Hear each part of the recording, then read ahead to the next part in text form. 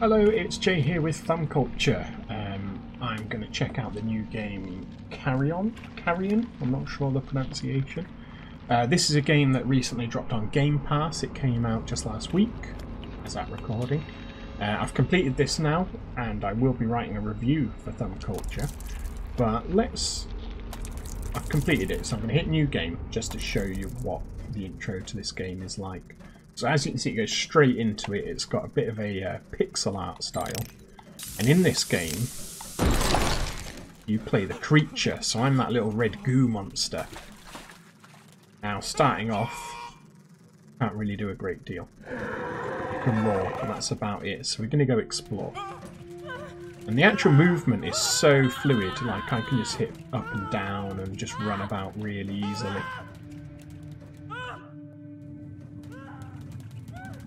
Absolutely love how all the little tentacles look.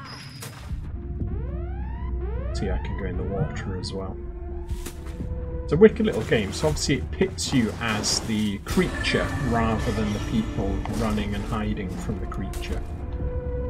Very reminiscent of, without spoiling anything, we'll just say one of Playdead's games. You can eat people, that's how you heal. So the blocks at the top are my health. So I've just eaten him and got a bit of health back. Rip off all these grates. Yeah, it feels absolutely brilliant to control. Okay, let's eat him, get some health. Left his legs, get them as well.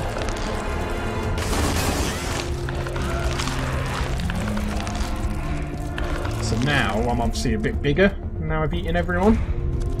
But not only that, I'm up to full health, which are the green sort of chevron-y, scaly type shapes at the top.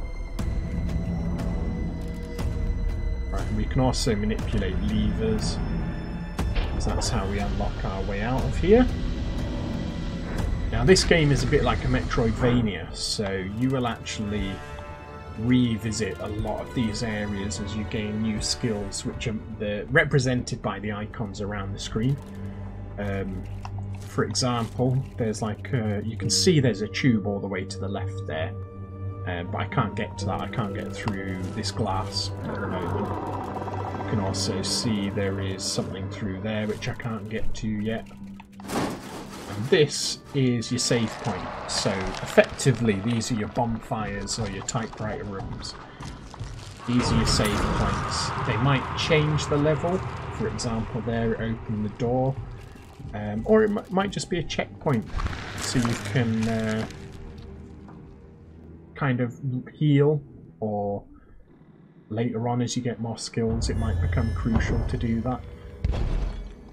So we're already out of the first area and we can see that there are... We've only done half of what that level entails, 50% there. We have escaped, so we've completed the level, but we haven't done everything it entails. Now, I absolutely love the animation of this. It kind of reminds me of The Thing, one of my favourite movies of all time.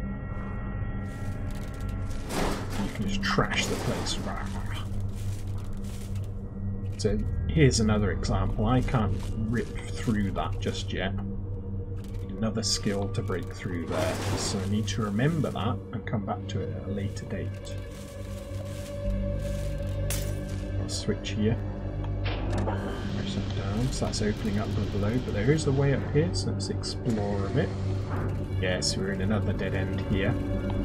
I can see a geezer up there, or a lady. Let's head down.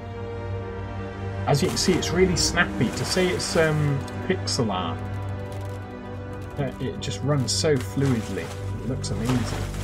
Here's another section where I can only go in the direction of the arrows, so I'm going to have to come back to that. Yeah, I just wanted to show this game off. I am thoroughly impressed with it. Very fun. I will be writing up a full review of it because I've had so much fun with it. So now we're going to enter this area, and again it kind of all mutates, but this is the first level if you like. There's that open world sort of hub area we were just in, and then you go into these sort of levels, these sections that you can visit. And in these are things for you to collect or new skills to gain.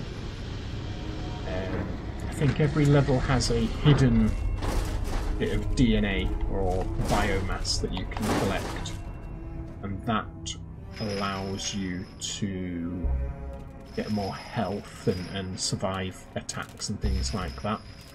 Our aim in this area is to get through this this door here with the 3 panels in the background.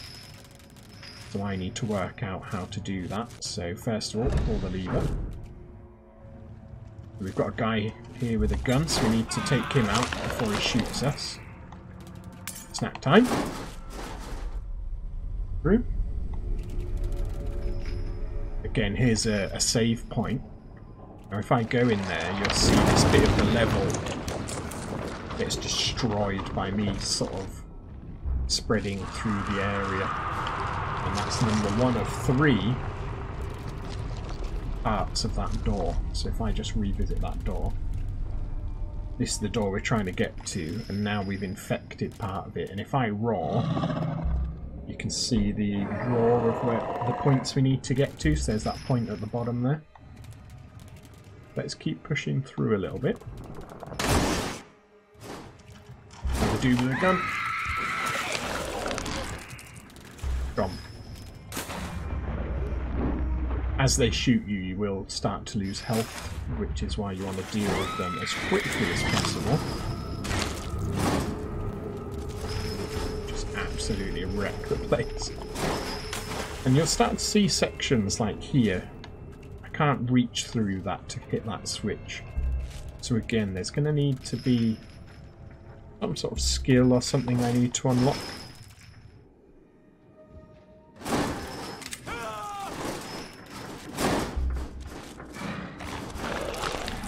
They're still alive up there, so we need to make sure we deal with that. They took a shot at me, took one of my hit points off.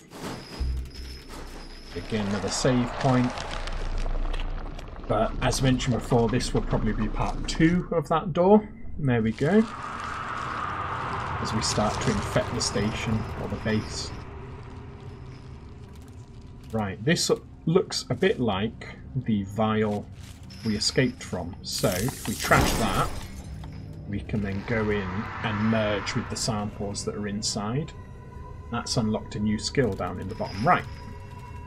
This new skill is like a little web shooter grabby type move. And already you think back, I just saw a switch that involved needing to do that. So again, it's that Metroidvania feel here now. There's a lot of little details as well, like here there are chains, and as I go through you actually move the chains. There's a lot of detail in the game. All adds to that sort of alien style horror.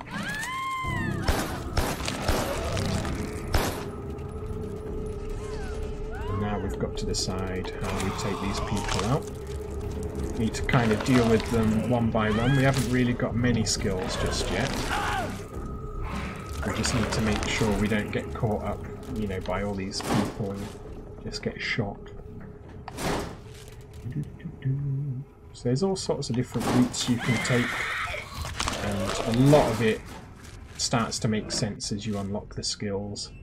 There's part 3. Oh no, it's not part 3. That's actually opening the entrance.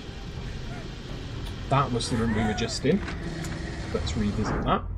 And you can actually see then final part. Yeah. There we go. That should be part 3 of the door. And we've opened the way to get back in there now, because we pulled that switch a moment ago. So if we head back,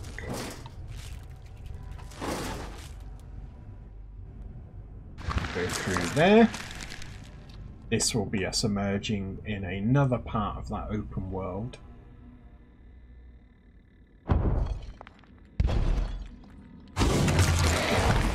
And again, you can see that there's still more to do in that area, but we're going to have to probably revisit it once we get some more skills.